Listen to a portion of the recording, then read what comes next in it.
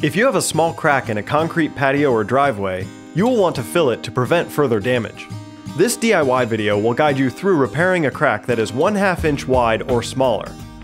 For this project, you will need self-leveling concrete repair caulk, a caulk gun, a trowel or screwdriver, a metal brush, gloves, and a small air compressor or a wet-dry vacuum. First, you need to clean the area that needs repaired. With the trowel or screwdriver, scrape any small pieces of concrete and debris out of the crack. Take the metal brush and brush along the crack to remove the finer pieces. Then use your air compressor or vacuum to remove any remaining dirt or debris. Now that the area is clean, you're ready to caulk. Slowly move along the length of the crack as you squeeze the caulk into the space. If the caulk sinks into the crack, you can go over the spot again so that it is level with the patio or driveway. Follow the instructions on the caulk for proper curing times. In most cases, it is 24 hours before you can walk on it, and up to a week before it can be exposed to water.